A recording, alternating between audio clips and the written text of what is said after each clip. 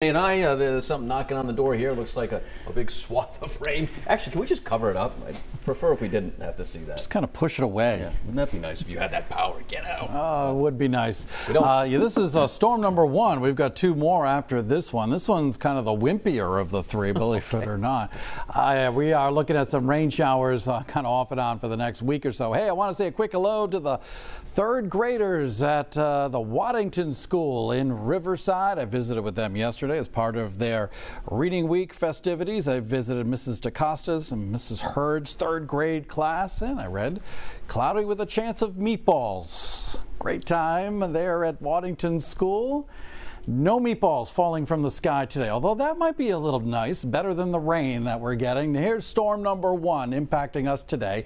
Number 2 is down there in the Gulf of Mexico. Number 3 is out in the Pacific Northwest. That's the one that arrives over the weekend. You can see this parade of storms working its way across the country right into the weekend. Then we might get a little bit of a break for a while next week. As far as the amount of rain, storm number 1 today, 1/4 inch to a 1/2 inch of rain expected.